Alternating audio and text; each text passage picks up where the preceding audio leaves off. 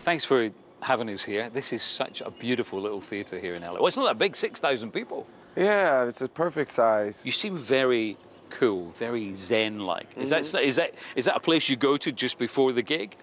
That's me pretty much all the time. I'm pretty mellow. My energy is pretty even keel. In September, the tour will take you to the Manchester Arena. Obviously going to be a very emotional night. Such a terrible tragedy just happened.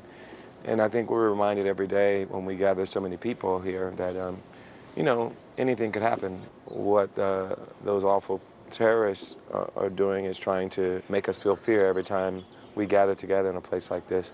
I can't imagine what it feels like for the families.